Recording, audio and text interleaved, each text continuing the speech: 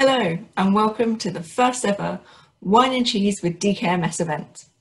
I'm Georgina and I work on the fundraising team at DKMS. I'm so excited and so thankful for everyone that has signed up, joined us tonight and already donated. I really can't wait to get going to learn more about making that perfect match of cheese and wine. But before we do, I would like to give you a little bit more information about DKMS and what we do and how you can help us tonight. Every 20 minutes, someone in the UK is diagnosed with blood cancer. For many of these people, their best chance at survival is receiving a blood stem cell donation from a complete stranger. However, finding that perfect match is a lot like winning the lottery. There's so many different genetic markers that all need to match up perfectly. So at DKMS, we aim to add as many people to the global stem cell registry as possible to increase the chances of someone finding their life-saving match. It costs us £40 to add each of these people to the register, and we rely on the generosity of our supporters, fundraisers, donors, and money from events like this to help us to do that. If you would like to support us in turning these delicious wine and cheese pairings into potentially life-saving donor and patient pairings, then please do visit www.gofundme.com/winecheese and donate now. Your donation will help us to give more people with blood cancer and blood disorders a second chance at life. Now, without further ado, I am so excited to introduce our host tonight. Olly Smith is known and loved across the UK and the world for his energy and excitement and enthusiasm. He brightens many weekend mornings with his column in the Mail on Sundays You magazine. We really can't wait to learn more about wine and cheese pairing and also just to have the chance to ask some of our burning questions to Olly and get to know him a little bit. So please join me in raising a glass to a fun, informative and life-saving evening.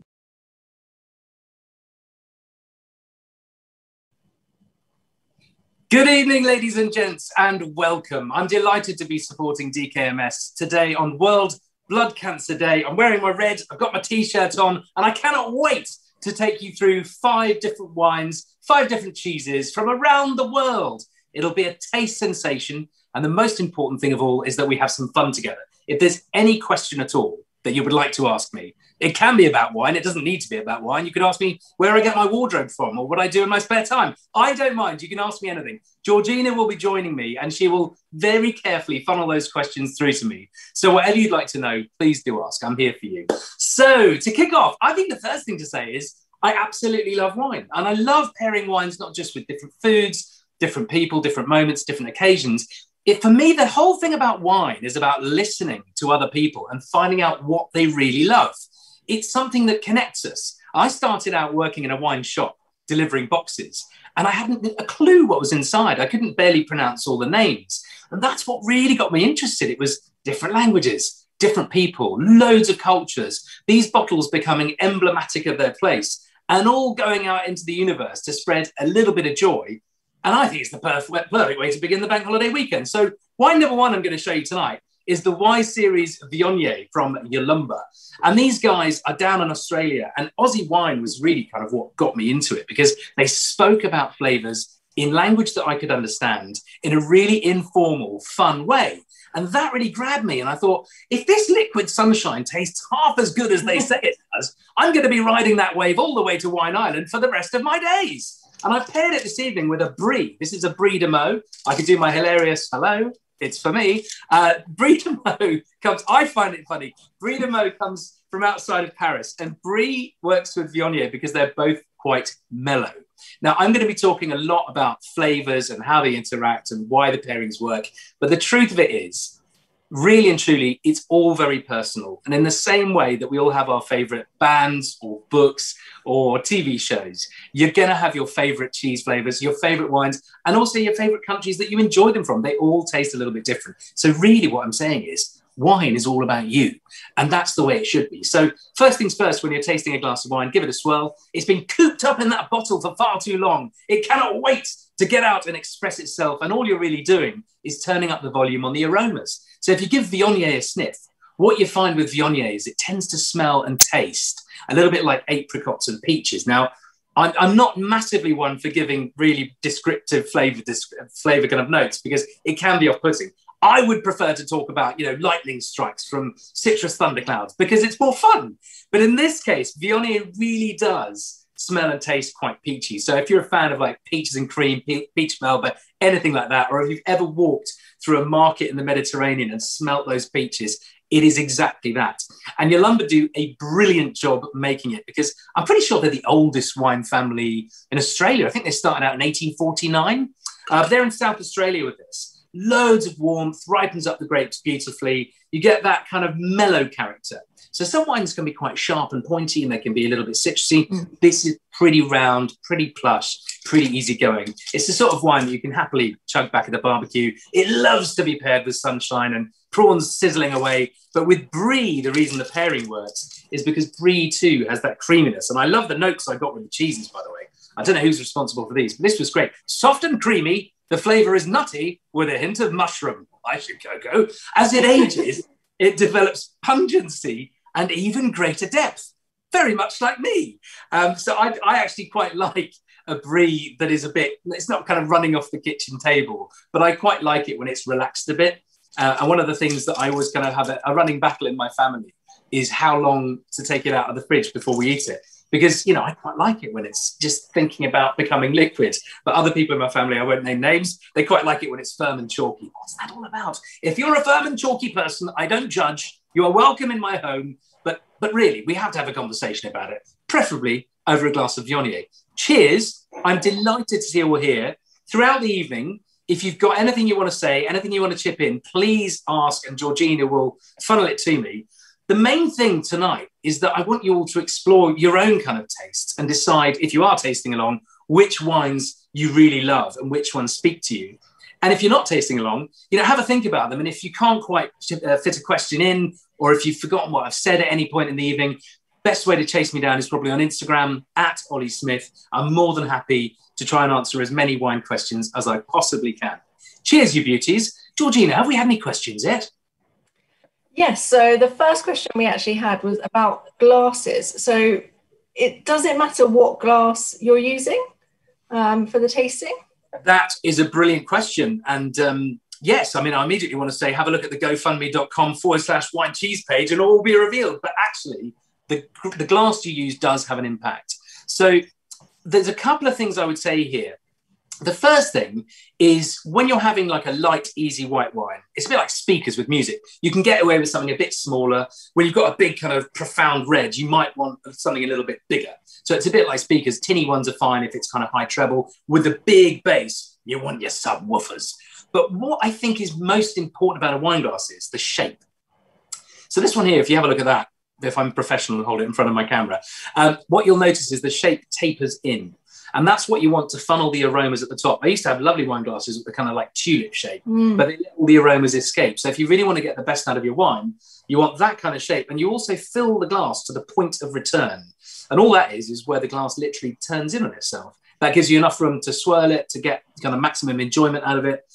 And while I'll say, you can have big glasses for reds and little glasses for whites, when we do our professional wine tastings at press tastings, and I did a couple this week, I did Aldi and I did Waitrose, and Majestic have very kindly helped us with these ones tonight, I should thank them.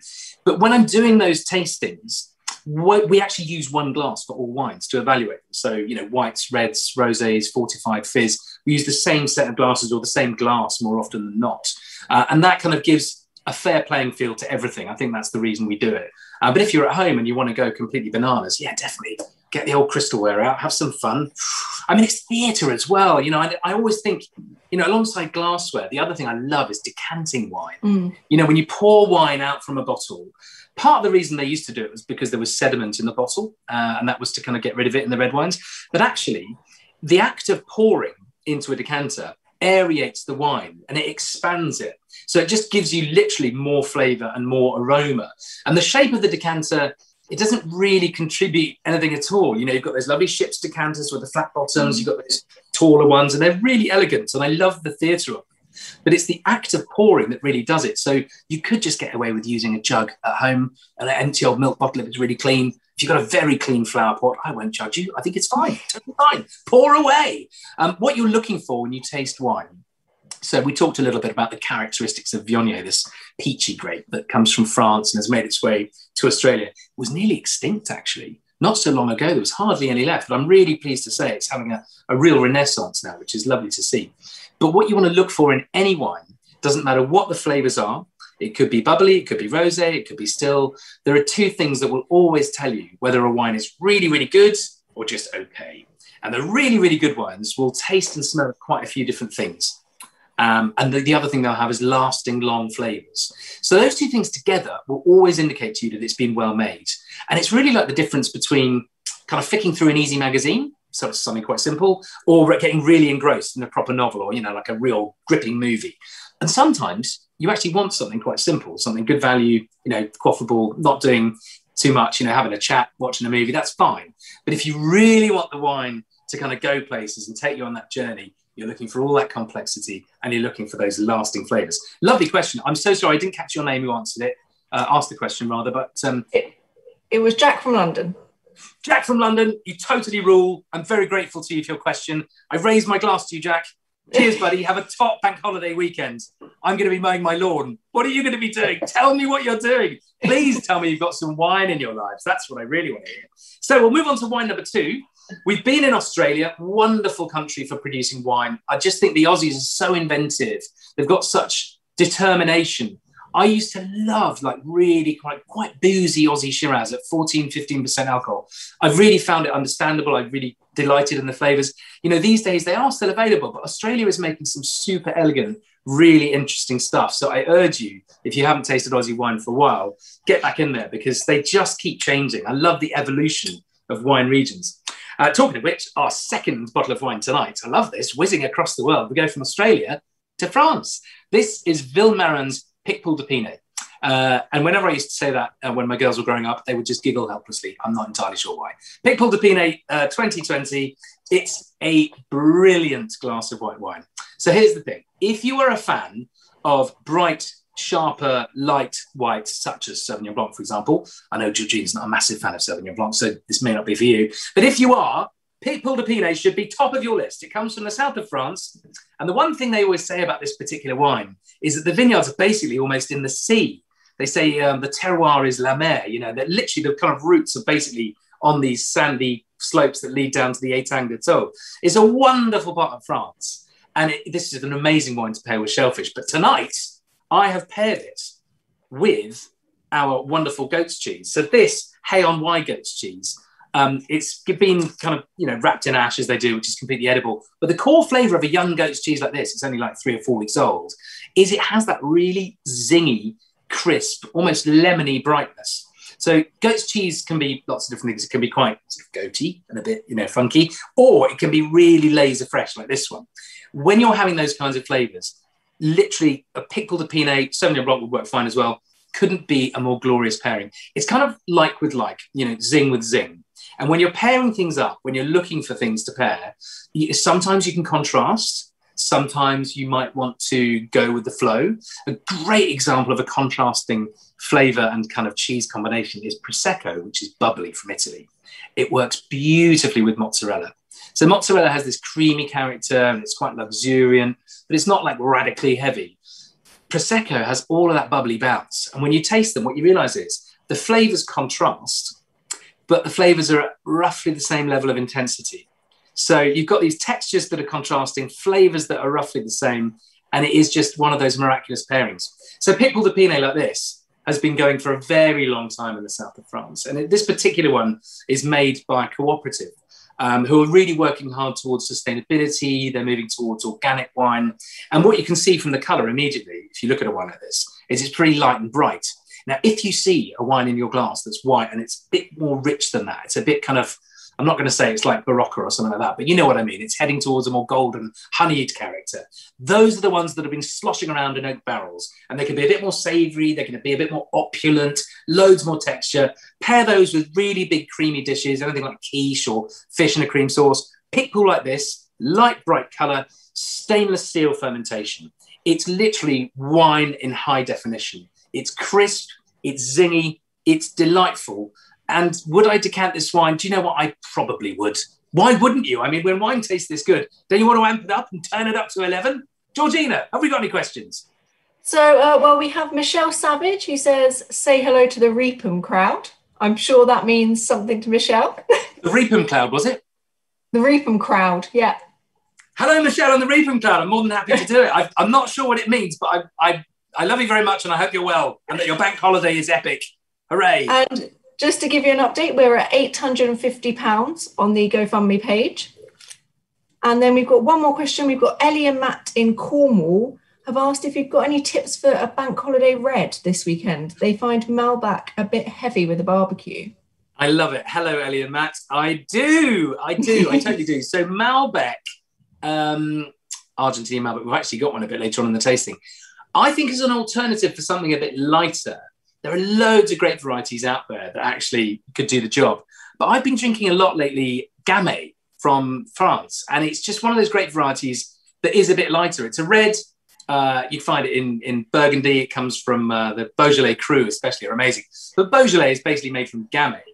And it's a grape that, I don't know how to kind of describe it really. It's got, if you imagine like the smell of jam, like strawberry jam, but then something immensely silky, like, you know, a satin kite in the wind. It's really light, and yet it has all that summery, beautiful fruit.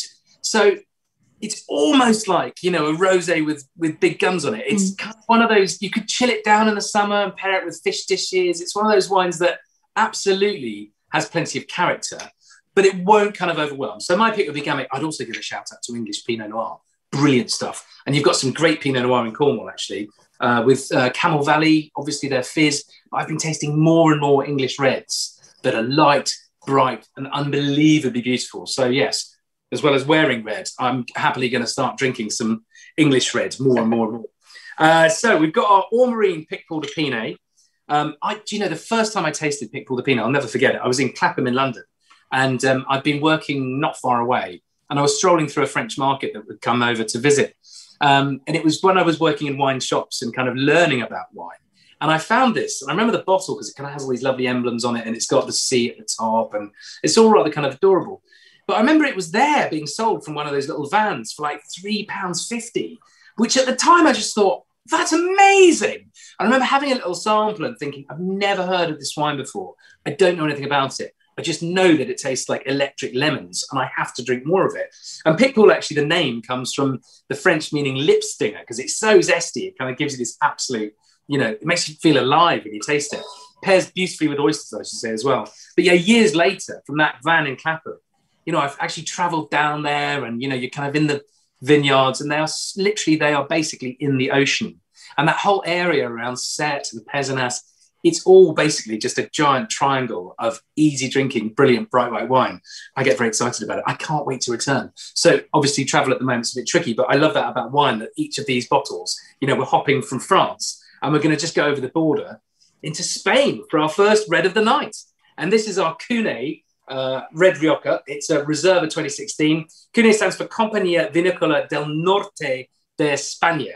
And I'm not a brilliant pronouncer of Spanish, but I think I did a pretty good job. If there's any Spanish speakers out there, feel free to give me a mark out of 10. Hola. So I really love Rioja. And I think in Britain, it's one of those places in Spain that we've taken to our hearts, because it produces, look at this. What, by the way, why can't that be a ringtone? That lovely sound of wine just tumbling into a glass.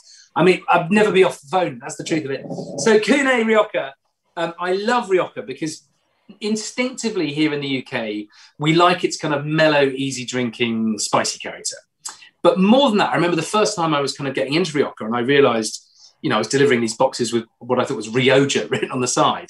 And then I learned from Eamon, the other store guy who was with me, that it's this place in northern Spain where they follow a certain recipe and a certain blend of grapes. In this case, it's Tempranillo, Garnacha, a bit of Mazuelo, and something else as well as in there. But it's one of those recipes that has endured over time.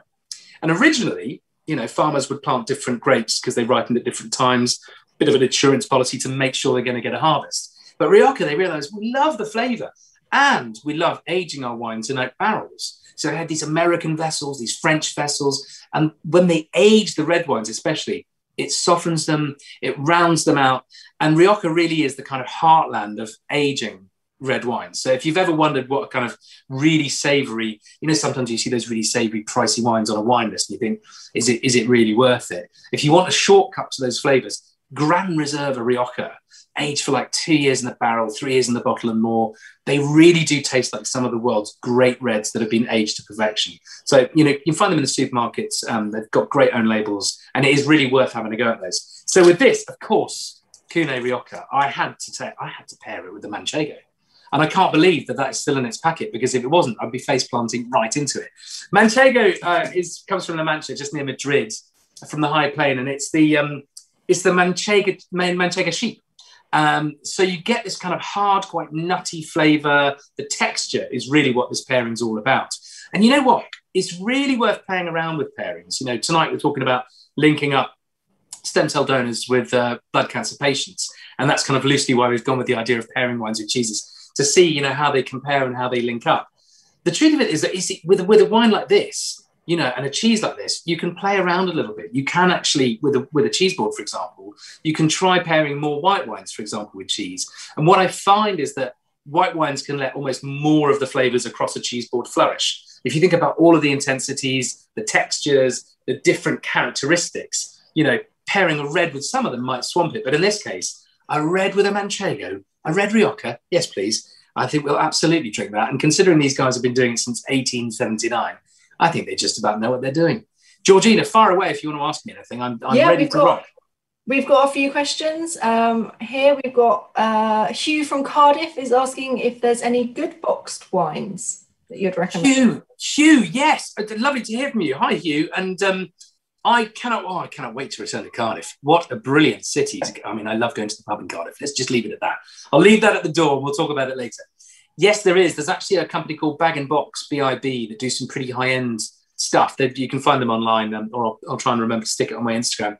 And they are the Bib Wine Company, I think they call themselves. And they're great. They've gone for higher-end wines that are, no different really to others. The other one I just tried, actually, I think it was from Lay & Wheeler, was a Provençal, maybe it wasn't Provençal, it was a rosé from the south of France. And I am recommending it in my column in the Sunday newspaper. It's brilliant. And it's one of those ones that, off the top of my head, I think it was about 60 quid for 5 litres, which is I think it worked out around a tenner or just under a bottle, which is a high standard for a box wine. And it tasted fantastic. I couldn't believe how good it was. And I think the thing to bear in mind with Bag & Box is it's just keeping the wine in good condition. The balloon inside deflates with the wine, so it's not letting any air get to it. I think all of the things that we should be looking at with wine, about sustainability, about glass recycling, about cans, about packaging, all of these things are really important conversations to be having. And I think the more quality wine we see in Bag & Box, Hugh, the better. I want to know if you're a fan of Bag & Box, and if so, which one are you drinking? I used to buy, actually Tesco Finest used to do a great pick called a Pinot in a box. Stack that up. You can make a house of Jenga and live in it. Marvellous. Just a couple more points in the rocker, and then we can have another question if you like, Georgie. Georgina, have we got one, actually? You looked at me as though you're about to ask one. I was just going to remind people that the GoFundMe page is live. Please follow the link down there and donate if you can to help turn all these amazing wine and cheese pairings into potentially life-saving donor and patient pairings if you can. So please click below. Thank you very much. And indeed, thank you so much. If you are able to donate, obviously that's fantastic. And I didn't realise that only 2% of the UK population have registered. It's just, amazing. I mean, obviously the more, the better. These things come out of the blue. My family, we've been touched by this in the past. And it's something that, I think if we're already, on the front line to do something, so much the better. And obviously if you can donate, thank you. So Rioja, so nice. Loosely though, because I know we've got to get through all these wines tonight. If you ever get the chance to go to Rioja, please go. Fly into Bilbao, go up there. I always used to think it was going to be like, watching the Westerns as a kid. It was going to be sweeping plains and roasting hot. And actually, it's really kind of mountainous in Rioja Alta, where this wine comes from. And you get very distinctive influences of climate, which is another reason I love Rioja. It's so nuanced wherever you go. Up in the Highlands, Rioja Alta, you get Rioja Alavesa, quite an Atlantic influence over the Cantabrian Mountains. And then down towards Rioja Oriental, towards the Mediterranean, it gets much warmer. So you get these kind of almost like the engine room effect on the wines. Everything feels that much more hearty. And culturally, the food is just phenomenal. Like, I'm pretty sure they've got a denomination of origin for cauliflower. That's how fastidious they are. But one place you should go in Logroño is Calle Laurel, which is Laurel Street. So many good tapas bars, so many good wines, and they pair them all together, loads of different specialities. I've always enjoyed going there, and I just think it's one of those special places that, yeah, if you do get the chance, warmly recommend it. So we're off. We've been to Spain. We've had a nibble of our Manchego. We've sipped our Rioja. I think it's time we went a little bit, I was going to say intergalactic, but what I meant was international. So I'm going to pour a wine that I've been a fan of for a very long time, actually. I've always loved Viñalba. Viñalba are an Argentinian winery, and this particular wine comes from the Valle de Uco in Mendoza. And for years, I've just seen on the label as well, I actually noticed this earlier, it's got a platinum award of 97 points from Decanter. So that's like basically winning the Olympics all the time in every single race. It's just amazing. That's huge. I mean, for a wine, how much is it? It's like $9.99. There you are, $9.99. That really is amazing. So I've been recommending this for a long time. I love the winery because Malbec is one of those big grapes, right? It's very hearty, full of flavor. It's really good if you're thinking about having a barbecue, Ellie and Matt, you're kind of on for the Malbec, otherwise stick to the lighter Gamay. But for me, this one's interesting for a load of reasons. It's blended with another grape called Touriga Nacional. So blending wines together is all about balance, it's all about harmony, and it's all about finding something within the wine that unlocks an extra dimension. So I've blended quite a few wines over the years, and I'm really interested by the very tiniest addition of an unlikely component can have a radical effect on the overall flavor, texture, aroma, everything. So when you're judging these wines, if you are tasting long or next time you've got a glass of wine in hand, doesn't really matter what it is, try and think about the sense of balance of a wine. As with anything, there really isn't a right and wrong, but one thing that I can say for sure is the more harmonious a wine is, the more, for example, the aroma and the flavor have a sense of balance and proportion.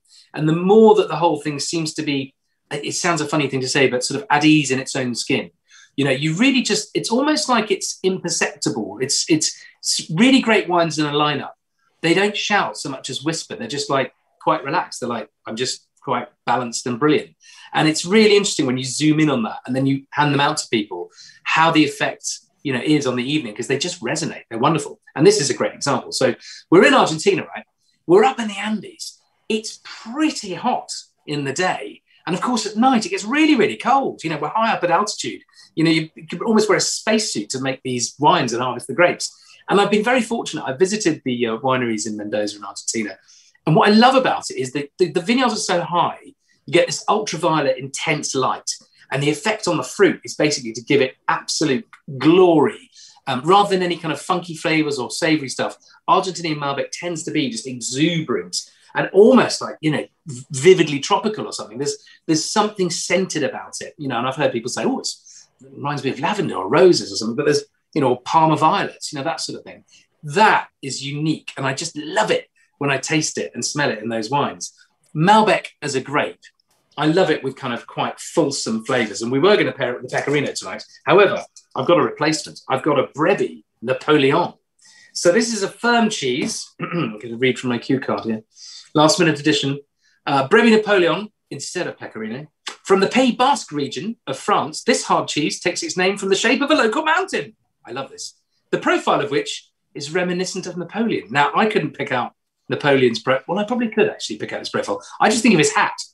Matured for 6 months, Brebbi Napoleon is made from the milk of sheep that graze the high meadows of the Pyrenees Mountains.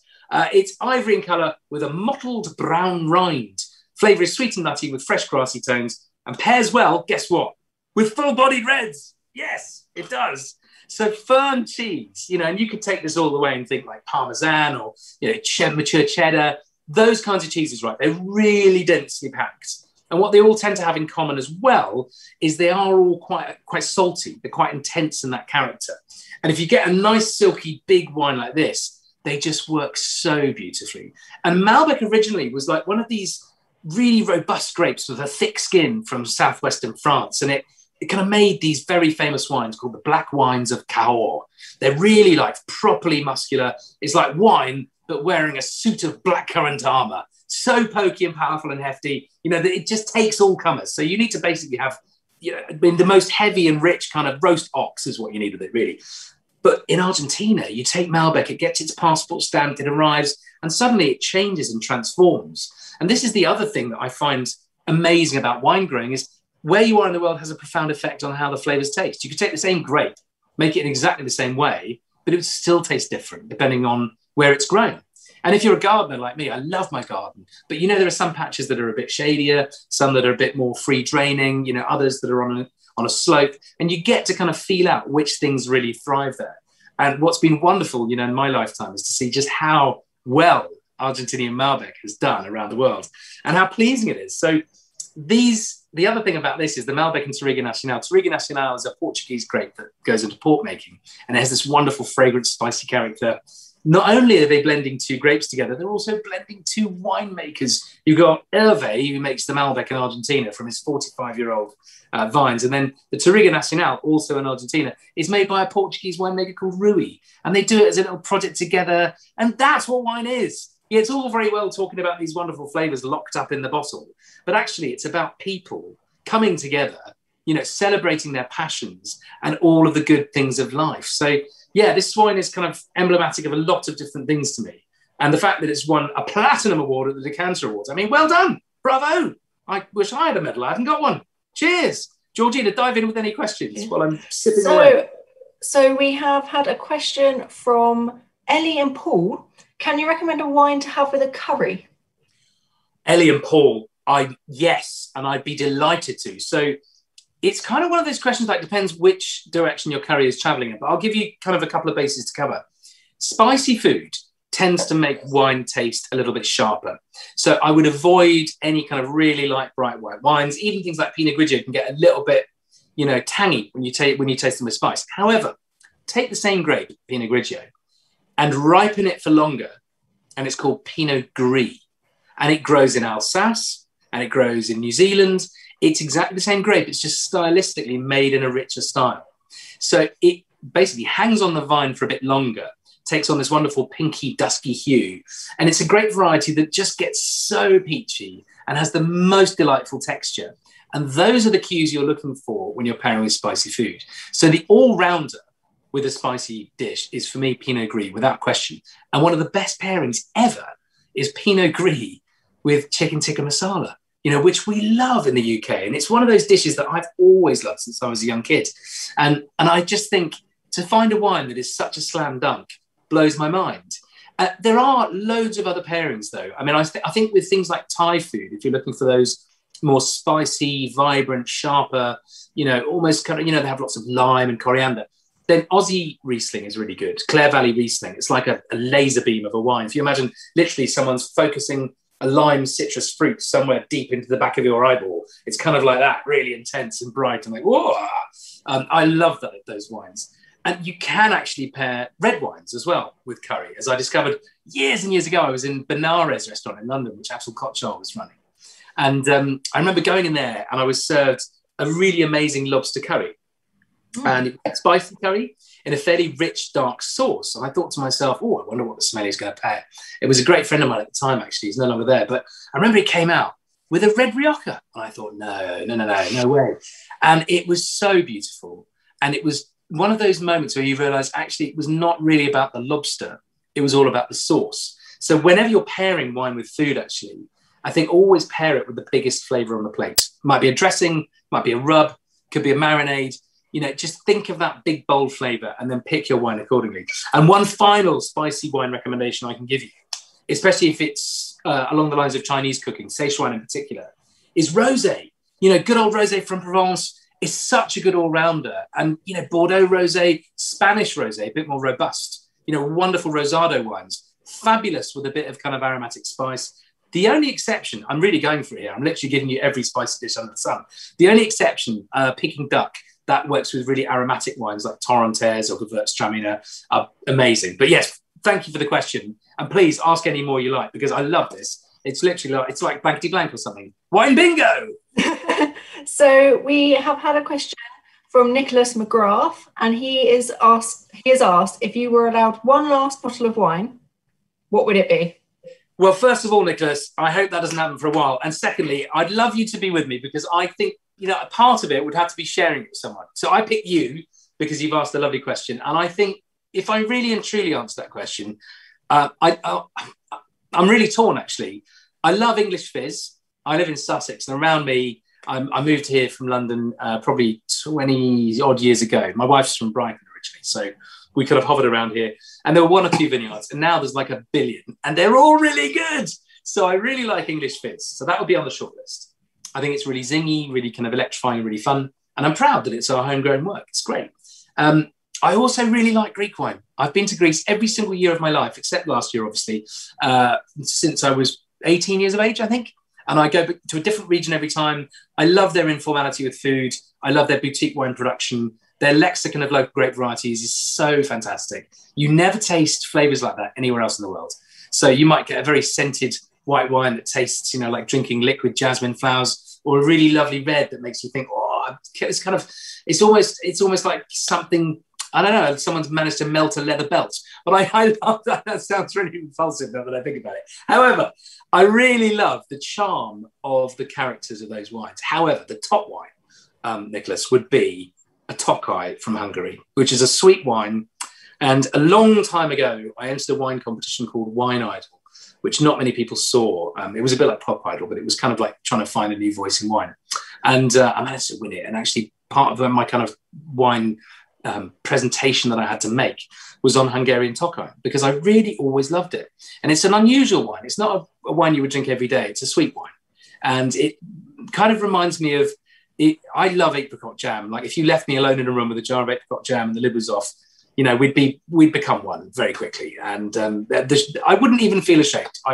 I'd feel a combination of pride and delight at the next jar. I just cannot get enough of apricot jam. I've always loved it. So it tastes a bit like that, but it has this magical acidity. So when I was growing up, it was Opal Fruits, then it was Starburst. But you know what I'm talking about, that sweet, zingy character.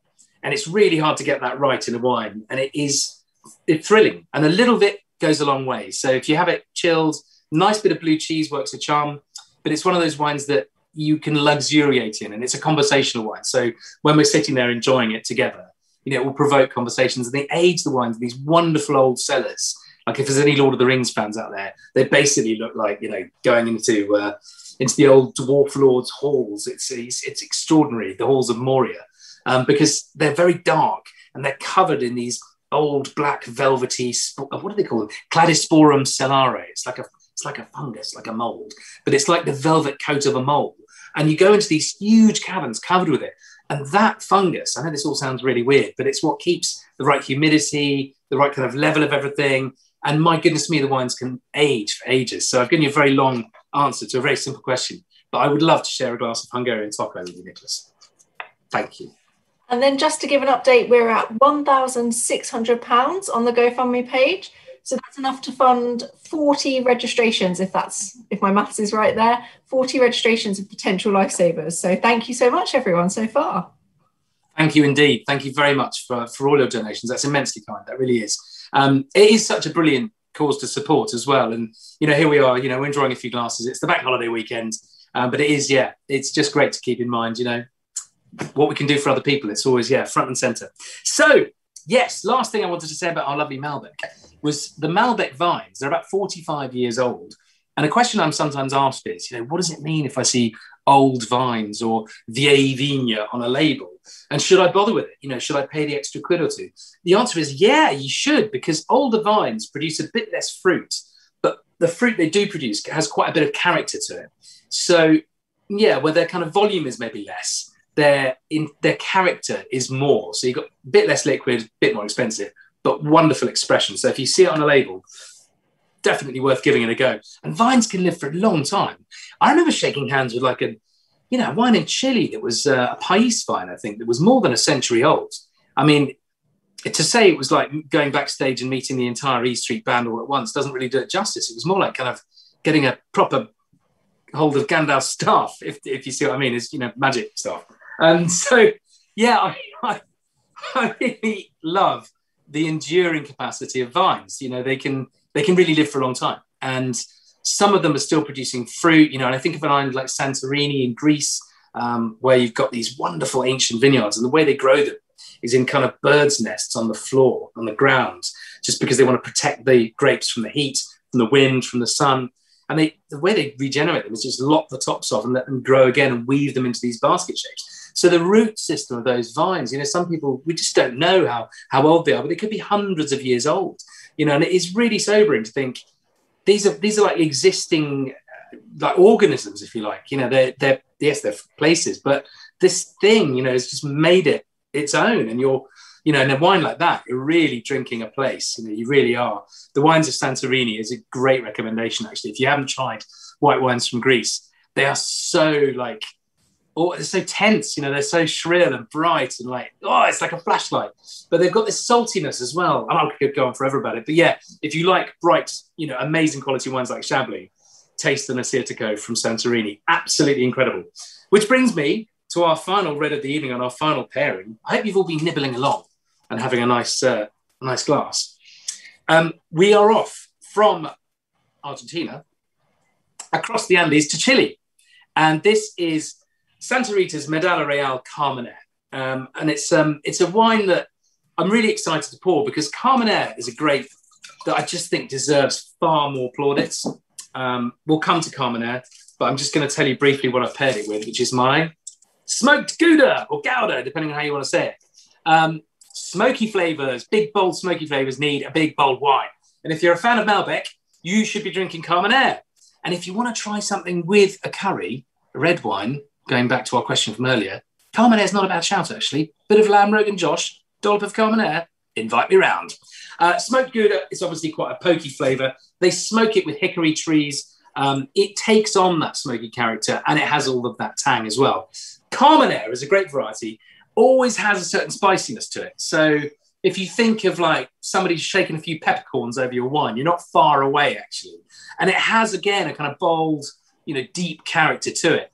Chile is the most incredible country for producing wine. And these are all, I should have said, all these wines I'm talking about are available at Majestic. If you haven't gone out and bought them, if you want to try any, I'm sure they're still on the shelves.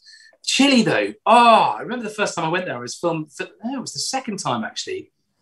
The second time I was filming a documentary called Descorchando el Sur, Uncorking the South, which was great fun with a film director, actually, called Silvio Coyote, who I absolutely love. And if you just basically imagine Stanley Kubrick, in South America, that's him. He's just a legend. He's an absolute master of the lens, but just a genial delight to be around. And I learned so much about filming from him in strange locations. I remember once we were up in Andy and filming a piece about wine, and a llama started to eat my hair. And he just let the cat, it thought it was a straw bale. I mean, I think I was bleaching it at the time and it was enormous.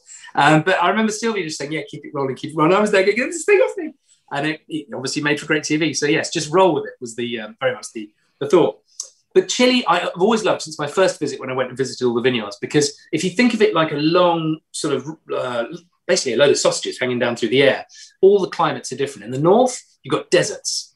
In the south, you've got glaciers. And everything in between, like the Mediterranean climate, the British climate, literally incredible. And on one side, you've got the Pacific Ocean, acting like a great big air conditioning unit. On the other, you've got the Andes, which have the height, the exposure.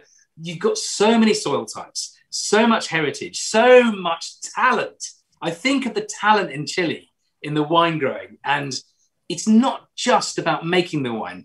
They're eking out these corners of Chile that are so impressive for vineyards. There's a place in the north called Elqui Valley.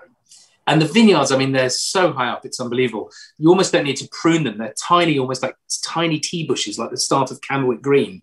And they produce these really intense, beautifully vivid wines that when I first went and filmed there, they weren't that expensive. And now I really have to save up if I want a glimpse of them. But what a treat. So this particular wine, founded in 1880. These wines, I mean, they've been doing it for absolutely ages. Carmenere, spicy grape variety, started its life out in Bordeaux in France as a blending grape. And then it kind of got a bit forgotten about. So when you smell it, it's always unmistakable, this little crackle of pepper. And it is, I find it delightful. It's somewhere between black pepper and almost like cloves, that sort of, aromatic spice. But it always has presence in the glass. And for years and years and years, Chile was planted with what they thought was Merlot. And it turned out was Carmenere. Someone had made a mistake and a lot of it had been distributed. So it was one of those awkward moments when you know, in Britain especially, we've been drinking a lot of Merlot from Chile. This is absolutely delicious. I love it.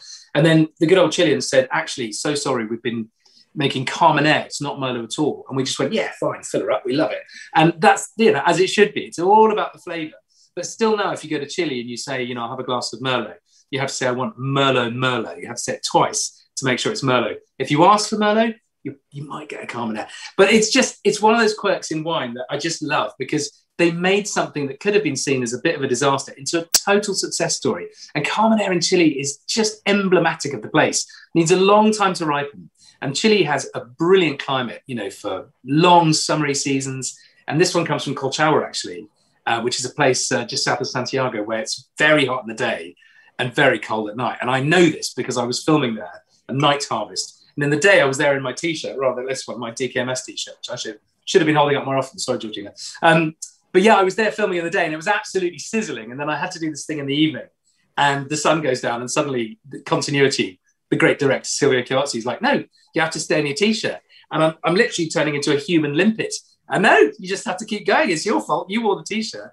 And throughout the entire night, I've never been so cold. But what that does for the vines, it allows a long hanging time. Cold nights, hot days, you know, it kind of slows it down and then speeds it up again. So you get this wonderful long ripening time, which is what Carmenère needs. Georgina, any questions? So we're on just over £2,000 now, which is fantastic. And Mike from the Repum crowd, previously mentioned, has joined the register because of this event, stem cell register. So that's fantastic news. And in terms of questions, we have Stefan and Leah asking, what's a good palate cleanser between wines? Oh, Stefan and Leah, that's a great question. And thank you, Mike. That's really, really cool of you. Thank you. Much appreciated. So Stefan and Leah, palate cleansers. There's a few. It sort of depends what you're into and what you're drinking. For white wines, bite of an apple, actually, really good.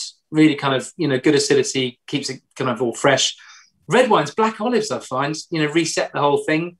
Nothing like a good old kind of 10 steps back in a glass of water as well. Sometimes, you know, I'll taste upwards of, you know, more than 100 wines in a day sometimes, because we're sitting through, you know, press tasting, compiling them. Obviously, I'm not drinking them. That would be not okay. It's spitting them out and evaluating them in very small quantities. Yeah, and it's something that you kind of, it's like anything in life. The first time I was at a big tasting, I remember thinking, I'm finding it really difficult. I can't really concentrate. They've all blended into one. And it's like anything, you know, I once trained to run a marathon, and I started out, I couldn't run 20 minutes. And, you know, 3 months, 4 months of training, ran a marathon. It's an unlikely story, but true. And it's the same with anything in life. When you focus and apply yourself, you know, you can really kind of learn to do it. But if you are, cleaning the palate between, I mean, I always think as well, it's quite nice. It's a bit old fashioned maybe, but in a meal, I quite like the old sorbet before the pud or before the cheese course. You know, I know when I was a kid, it was all those metal little cups and a little bit of lemon sorbet. If you were really lucky, or a posh restaurant, you had a bit of that, or an orange sorbet. I remember the first time I had that, I thought, what is this wizardry? Orange sorbet.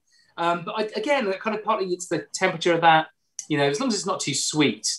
Another one, you know, people do swear by is kind of Carl's water biscuits. Texturally, they can be a little bit kind of challenging, but a lot of people really like that. You know, if it's me, I'll take a bite of an apple, to be honest. That's the way I do it. Or just another glass of white wine. You know, why not? Absolutely. And just getting back to, Chile, just the opportunities when they do open up for travel. I highly recommend any opportunity for, if you are thinking of a wine trip. You know, the thing that we're obviously talking about, linking people, linking donors with patients and linking wines with cheeses here tonight. But it's also linking people with people. This is the most important thing in places. And when we get out there again, I remember the first time I flew to South America, I hadn't a clue what it would be like. And I'd learned a bit of Spanish and I was obviously really excited. But you can never really ever get under the skin of a place unless you go there. And with my job, you know, it's so interesting because on Zoom in the last 12 months, it's been fabulous to taste the wines, talk to the winemakers and the wine growers. But there's nothing like being in the place, the soil under your feet, the natural kind of aroma of the place. You feel the characteristics of the weather. You feel what the culture's like. You know, when you're in Buenos Aires and there's dance and tango music, or if you're in, you know, Germany and there's pristine Rieslings growing against the Mosel River and it's just reflecting the light, cascading back up to the heavens. And there's wonderful kind of lakes of South Island and New Zealand and all of the different places in the world where people dedicate their lives to growing grapes and making wine, which I always found really enigmatic. And the truth is, it's a really tough thing to pull off. So if you imagine you go to work every single day of the year, and at the end of the year, it's entirely possible that someone will say to you, hey, you've done a really good job and turn up to work every day. Thanks for being here. Unfortunately, it rained quite a lot for a couple of months, so not going to be able to pay you because we just haven't got anything. That's kind of how it goes, you know. And there was a late frost recently in the south of France. My friend Katie Jones, she's a wine grower down there, you know, it completely kind of took out almost entire vineyards. So a wine grower is there thinking, how am I going to get by this year? What will I have to sell, not just next year, but in 3, 4, 5 years if they're blending? And it's a real game of, you know, you have to love nature. You have to really sort of accept the vagaries of chance, and that's part of the deal. Some vintages, some years are amazing, others are really challenging. If you're a really good winemaker, you kind of plan for that. Nobody's perfect, and there'll always be, you know, occurrences that are more challenging, but I just love their dedication. That's what always speaks to me about wine growers from all walks of life. And as I've traveled the world and met more and more of them, I've realized there isn't one particular criteria that creates a great wine grower at all. You know, all of them are in it for different reasons, and they might have formerly been worked in the law or worked trading the boards, or, you know, just been doing any number of different jobs, but they find their way into it, and they tend to never leave because it's a joy. And you pour a glass of wine for someone, and if you get the recommendation right, that wonderful feeling, that resonant connection, no better feeling in the world. Georgina, I think you might be about to ask me a question. Yeah, I have one from Caroline, and she's asking that her dad bought her a couple of bottles of wine about 34 years ago when her daughter was born, and she said it probably tastes like vinegar, but how long can you keep a bottle of wine for? Great gift, Caroline. I always say to people, if someone gives you a gift, you know, crack it open at the earliest opportunity, you know, stick the bath on a rainy Monday. It's yours, you know, enjoy the day. It depends on the wine, is the truth. Like really long-lived wines include Madeira, ports, they can live forever pretty much. I once tasted a champagne from, I think it was like 1914. It was certainly the sort of early years of the First World War. And it was totally drinkable and intact. High acidity is a really good preservative in wine. The bubbles were sort of still there, but it didn't matter. It was just the fact that it was enjoyable. And what tends to happen with white wines as they get older, they get richer and more savory. So if you're a fan of like hazelnuts, you know, pine nuts, walnuts, age your white wines. If you're more of a fan of, you know, fresh lemon, Granny Smith's apples, drink your white wines young. 34 years for a white wine would be pushing it, but there are wines that really can live that long. Great Burgundy certainly could. Rioja might be able to. It all depends where it's from. So chase me down on Instagram, or I'm online at various different ports of call via Facebook and Twitter and the usual places.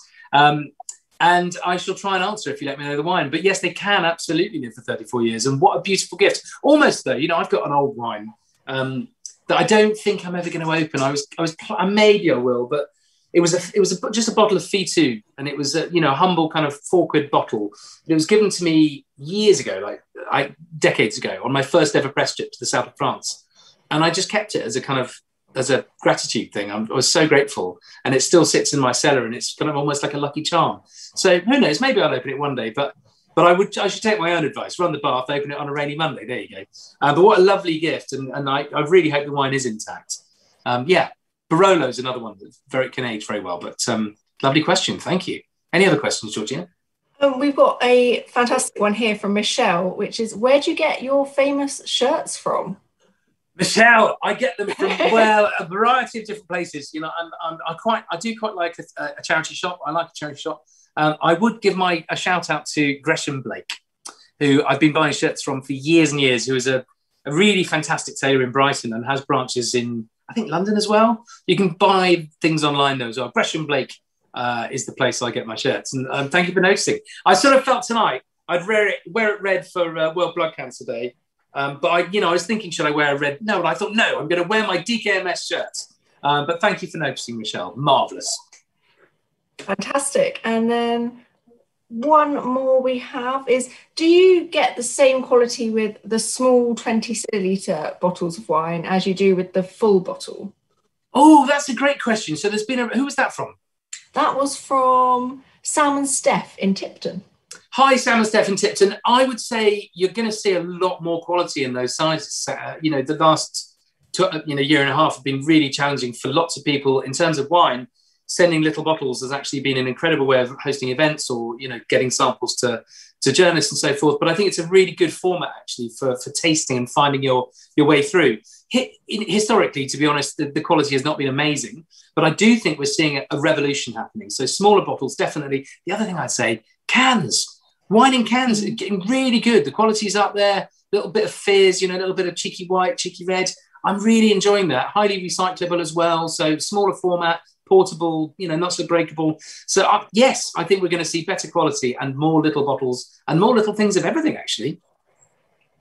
Fantastic. So I think before we wrap up, I think I would invite everyone to raise a glass to cheers to all of those amazing people that are on the stem cell register ready and waiting. There's 800,000 people in the UK, but as Olly said, that's only 2% of the population. So we really need to register as many people as possible. And with today being World Blood Cancer Day, it's a really apt day to either make a donation to help fund a registration or to register yourself. So I really would like to raise a glass to everyone that's donated today, to everyone that's on the register, and also to Olly to say thank you for joining us.